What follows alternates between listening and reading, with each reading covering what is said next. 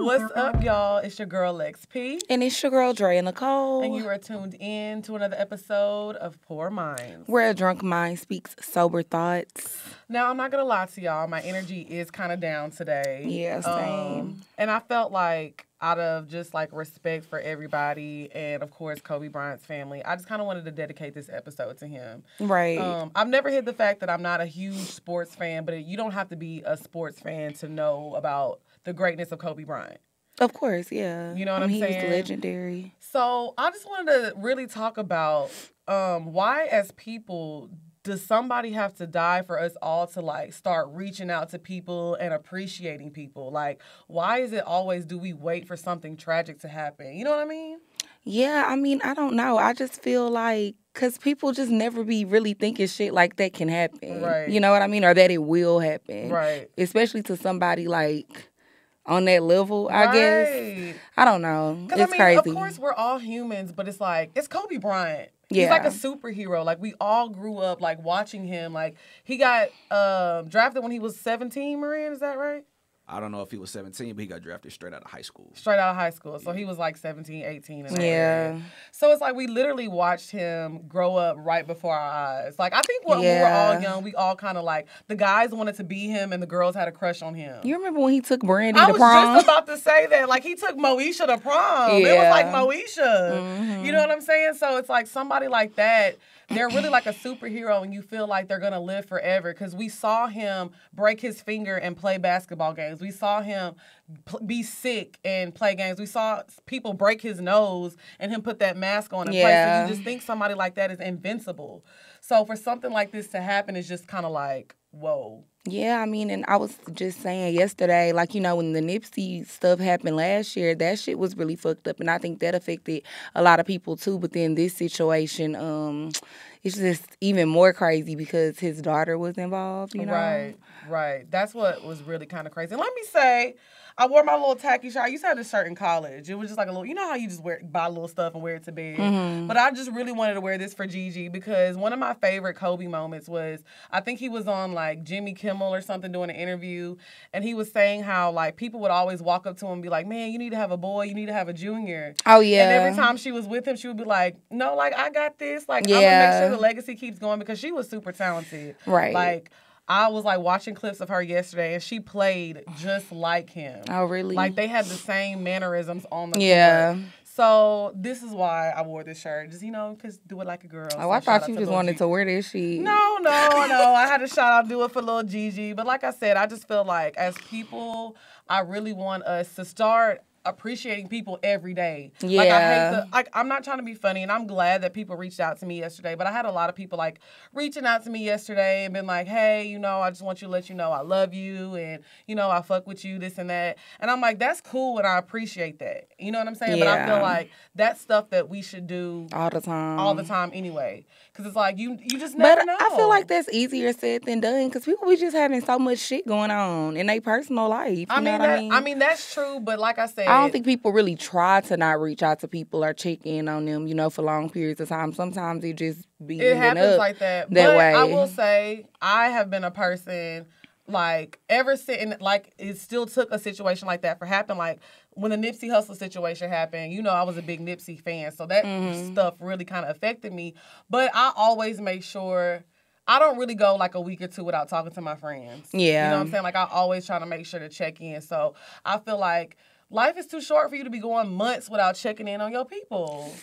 Yeah. Like, you know what I'm saying? Like, you can't do that. Because like I said, like, you could wake up and it could be gone. And then it's like with traveling, you know, you're trying to just get to point A to point B. It's not like this man was sick. We just saw him Saturday at, you know, I think he was at the LeBron game, was it? Yeah. Mm-hmm. He was at the LeBron game. So it's like he was in perfect health. So when a death like this happens, like somebody getting shot or somebody getting in a wreck, a car wreck, a plane crash, and it's so unexpected, it's like, what the hell? Yeah, when I seen the video footage of it, like what happened. Well, I heard that wasn't. That wasn't it? Yeah, you know how people are. I heard that wasn't the. Because I was like, but even still, just thinking about something like that happening. Like, because you have to realize the reason that they got in a wreck because they said it was foggy. They hit a mountain, yeah. Yeah, because it was foggy. In that video, it was no fog. I don't think that was the correct video, but I just thought it was weird that people were retweeting it and sharing it anyway.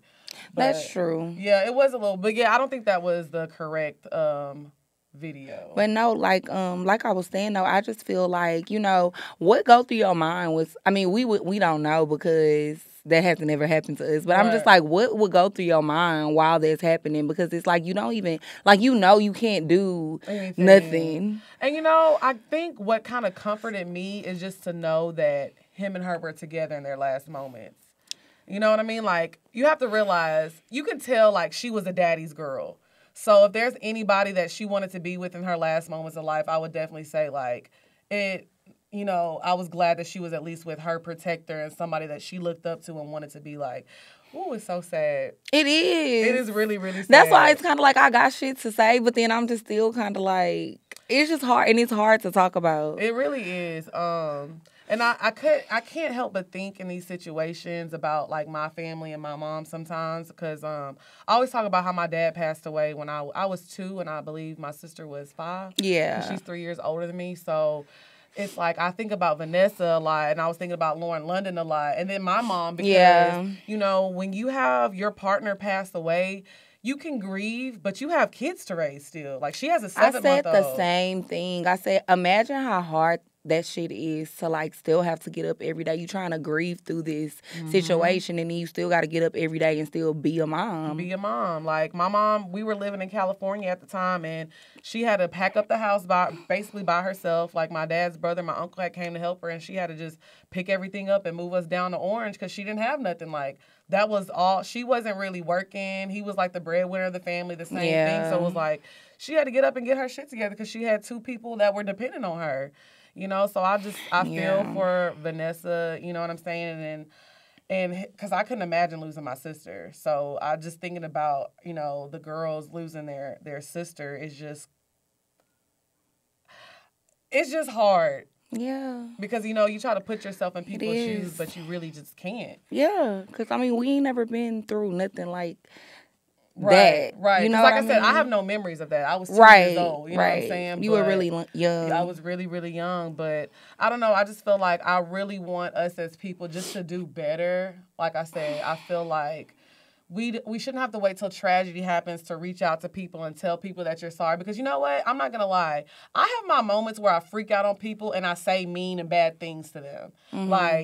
But I have something in me that I won't allow, like, myself to go to sleep or, like I told you Saturday night before this had all happened, I had got into it with one of my exes. Yeah. And I had said something really, really, really messed up to him. And I immediately... I'm just laughing because that shit was kind of funny. It was in the moment because I was drunk, but it was just really messed up. So I immediately called him back and was like, okay, I don't mean it like that, but I still don't like you. But I don't want nothing bad to happen to you. Like, you know what I'm saying? Yeah. So I feel like there's just something in me. Like, me and my mom got into it on Friday. And I don't like arguing with people. I just never can go to sleep. Like, if I say something or we're getting into it. You got into it with somebody else this week, too, but we ain't going to talk about that. Who else did I get in? Oh, well, honestly... Never mind. We're not going to address that. We're not going to address that. But, yeah, I don't want to spend too much time with it because I don't want to get emotional. Yeah. But like I said, I do feel like we all need to cherish people while they're here. Big shout out to Kobe and his family. Like I don't know what else to say. It's just kind of like, I was shocked. And then, let me say this real quick before we move on. Anybody out there that works in journalism or works with social media, all y'all care about is being the first to say something. The fact that we were all sitting there, what did Rick Fox even have to do with this? Yeah, that's what I was trying to figure out, too. I'm like, where the fuck did this information even come from? All 4 girls were on the plane with him. Like, so much bogus information was coming out. And I feel like all of y'all should be ashamed of People yourself. was under Rick Fox pictures, like, saying R.I.P. I'm like... Right. I feel like it's very irresponsible for these news outlets to just be releasing information because they want to be first. Yeah. And, I will say, I do have respect for, like, ESPN because they weren't tweeting anything or saying anything until they had, like, facts. like hard facts. You know what I'm saying? Like outlets like that I have more respect for, but all these people just being like, oh, Rick Fox was reportedly on the plane, confirmed Rick Fox was on the plane, confirmed his $4 were on the plane with him. Like, y'all are confirming stuff that y'all are seeing other people tweet. So where did it stem from? And where did it stem from? And I just feel like as people that do media, like, you know, I feel like we just need to do better. And the fact of the matter is the plane crash happened and 2 hours later TMZ was reporting it. I don't know how true this is, but they're saying that a lot of his extended family have found out via TMZ. Oh. So that's another thing. I feel like you need to make sure the family is at least notified so they're not turning on the fucking TV and seeing that their relative is dead. I feel like media, that's a terrible way to find out that somebody close to you died. I'd be damned if I like get on Twitter and I see people being like, oh, R.I.P. Dre and Nicole. And I'm like, what are y'all talking about? Yeah. You know what I'm saying? Like, I just feel like the media and the hunger for like money and just being that network that says it first has just turned y'all into fucking monsters. I just think our generation is just very insensitive. Very insensitive. Because I was like looking at really LeBron's comments and people were being so cruel in LeBron's comments just because he hadn't posted nothing yet. But this man is grieving. But even how they posted that video of him from being in the airport and he was like crying. It's like, did y'all really feel like y'all needed to send that to the Shade Room or TMZ people or whoever? Like, he was crying. Right. I feel like people have wrapped their whole lives around social media. Like, I'm not going to lie, if something happened to anybody close to me, I'm not running to Twitter. I'm not running to Instagram. I'm going to be grieving. So the fact that all these people were in LeBron's comments talking about you didn't care about him, you probably set him up for this to happen. Why don't you say something? You call this your brother. Y'all are sick. Y'all are really sick. People and I need y'all to crazy understand that. as hell. I think people just get so wrapped up in these people's lives and y'all don't understand, like, I think this situation made people realize, like, these are still human beings. Yeah. You know what I'm saying? Like, we're all human. People grieve differently. Some people, it makes them feel better by, you know, talking to their fans and, you know, like letting people know how they feel. And some people can hold it together enough to compose a message. Some people can't. So it's like, you don't know these people personally. And I just feel like we just need to do better as people.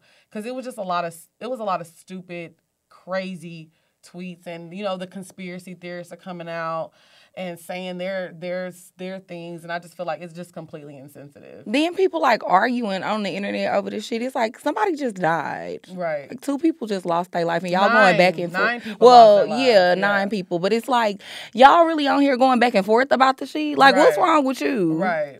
I just feel like people have personal things going on in their life, and their escape is the internet. And y'all need to seek help, seek therapy. Because I seen a lot of tweets yesterday. I'm like, hey, y'all are some sick ass bitches. And that's the nicest way I can say it, honestly. Yeah. So, like I said, I don't know. I just kind of wanted to keep just out of respect.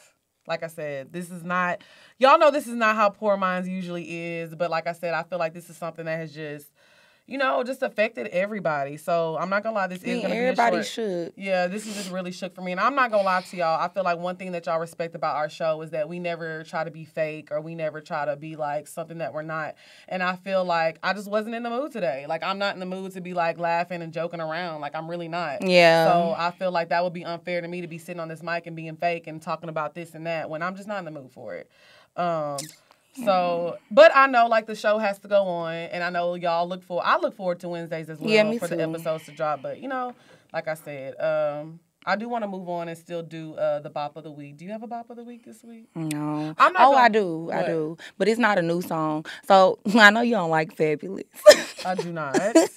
But he had dropped this song kind of a while ago, and it was called, like, the Black Mamba Freestyle. Okay. And it was about Kobe. Yeah. I seen Cass had posted that yesterday. Yeah, so, like, it's kind of been resurfacing because of this situation. Right. But it's a really good song, though. Okay, well, shout out to Fab for that. You get, like, a half a point. So I am dead. Like you are so annoying. Well, my Bop of the Week is an old song as well because it's just it's a sad song, but I feel like the lyrics are very true. So my song is called Heaven by Beyonce. I think we all know that song. Oh, yeah. So that's going to be my song dedicated to, you know, all 9 people that were on that helicopter because, you know, sometimes you just need a good ballad to sit there and cry to and just get it out. And I definitely listened to that song a few times last night and let the tears flow, just because I just think about, you can't help but think about your like, ooh, hold on, I don't want to cry. You can't help but think about your family. And I was thinking about, like, my nephew, you know what I'm saying? And, like, my sister's pregnant right now. Mm-hmm. And just to think if, like, something happened to my brother-in-law or, you know, something happened to Jackson's dad, like, how they would have to grow up without him. Yeah. You know, so I just feel like this is I don't know, I just feel like we all just need to appreciate life. So. Absolutely. Let's move on again. Sorry, y'all. I'm just really emotional today. And I think it's about to be that time of the month, child, too. It is okay. So we are a little backed up in the Ask Poor Minds area. So we do still Y'all been really sending the questions. Y'all been sending the questions, so we cannot skip this week. So we are going to answer y'all's questions and give y'all the advice the best we can. So I'm going to let you go ahead and go first. Okay. So the first one is from Brittany Winter. She said, hey, y'all. Hey, ladies. Me again. I wrote y'all a while ago about booty pleasure with my baby daddy and how he was sort of resisting that shit. Anyways, that's not the point of this message. Long story short, I'm deciding to cut his ass off because he's just not doing what I need him to do for me. Drea, last week you said you decided to cut yo man off, and then later your statement said something along the lines of you're hoping to get what you want in the long run. Did you mean by cutting him off you're hoping to get what you want from him or fix whatever the issue is between y'all, or am I completely off base? Do y'all think that cutting a man off has the potential to make him appreciate you the way he needed to when y'all were fucking around? Can your absence make that nigga appreciate your presence? What is y'all thoughts? As always, I love y'all and keep killing the damn game. That's actually funny that was the real question, because that kind of goes into what we were talking to today. Yeah. About, like, not appreciating people. Mm-hmm. And I feel like, yeah, absolutely. I feel like sometimes you have to, if somebody's not treating you right or doing what they're supposed to do, you need to show them what their life is like without you in there. And sometimes it's better. And sometimes it's worse. But either way it goes, if somebody's not showing you that they're appreciative of your time, of your love, of everything, I feel like you definitely have to cut people off. For sure. Like 100%. Yeah, you have to. Like, if you don't, at some point, you, like, literally don't have where's your self-respect, kind of, to a certain extent. I think we all go through shit with people, you know what I mean? And even we have probably done stuff to people in the past, you know what I mean? But, like, I don't know. I just feel like if somebody not treating you right, you gotta, like Lex said, let them see what their life gonna be like without you. And then sometimes people do get their shit together. Sometimes they do. Right. And then they come back and they treat you better. Then sometimes just don't be meant to be, but you got to be really willing to, like, take that risk. Right. And I feel like when I be doing that shit with people, I really be like I kind of want you to come back, yeah. But I got to teach you a lesson. But I have to teach you a lesson, but then also I'm prepared for if you don't. Right. That's why I made the decision to cut your ass off. And like we were just talking about, like, life is too short to be I'm not about to spend my days trying to make you love me or trying to make you appreciate me or trying to make you see that I'm good to you. I'm not doing that. You're either going to appreciate me while I'm here or I'm just going to leave. You know, and be with somebody who does appreciate me. So I definitely think, like, it's a saying, like, what, absence makes the heart grow fonder. And that's very true. Sometimes I feel like you do have to cut people off for them to realize, okay, you know. Now, some people, they'll get you back and they'll act right for, like, a week or two and then they go back to their old ways. Sometimes people will really change and really see. It just depends on the person. I mean, and that just goes back to me just feeling like if you're not getting what you want from a situation, because different people want different things in relationships and stuff like that. If you're not getting what you want, though, you shouldn't have to relax your standards to fuck with that person. Right. I agree. You know, so 100%. I'm kind of, like I said, I'm glad that was a good question. Thank you, Brittany. I don't know. I'm not gonna read this letter because I just don't want to get into a conversation about relationships right now and all that good stuff. Okay. So we'll read that next week. Okay. I don't have an item of the week this week either. Like I said, I apologize, y'all. I'm just like, I don't know. I just feel like I kind of want to go home and lay in the bed. And just kind of be sad today. I feel like, and then the weather kind of gloomy. The weather is gloomy today. I'm not even. I don't want to drink too much because I don't want to be in the look. I'm very dramatic. We haven't drunk anything. We haven't drunk anything, but I'm not in the mood to drink right now. Like, Jazz is at the house, my roommate, and I just feel like, you know, we about to just chill and just have a day. I just think we need a day today, and I feel like that's okay. I think one thing we talked about on the phone yesterday is like we're human, and you know we do this show for us, and we love y'all as well. But we'll never sit on this show and be fake. Like if I'm not in the mood, I'm just not in the mood, y'all, and I'm not gonna lie. Yeah. But we still had to put it out. We still had to put it out. And like I said, I did want to, you know, talk about him and talk about his legacy. And like I said, I'm not even a sports person, but we all grew up watching Kobe on TV, like I said. And if anybody's out there that works in media, please just do better. Like we all just need to do better at the end of the day. Anybody that's affiliated with anybody on TMZ or anything, y'all just please just do better. That's the best way I can put it. I agree. You have anything else you want to add, sister? No, not really. Me not really either.